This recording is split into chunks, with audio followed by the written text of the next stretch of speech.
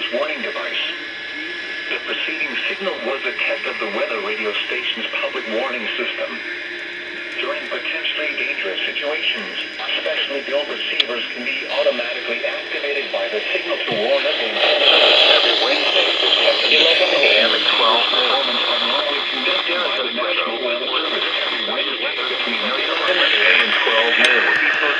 Until it's available for existing severe weather in the area on Wednesday, the broadcast will be postponed until the next available good weather day.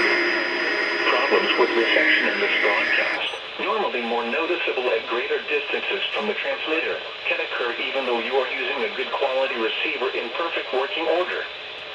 To provide the most consistent and dependable warning service possible, the warning alarm will be activated for hazardous watches and warnings for the following counties: Brazoria, Chambers, Fort Bend, Galveston, Harris, Liberty, Montgomery, and Waller. Repeating, this is a test of the NOAA Weather Radio's warning device.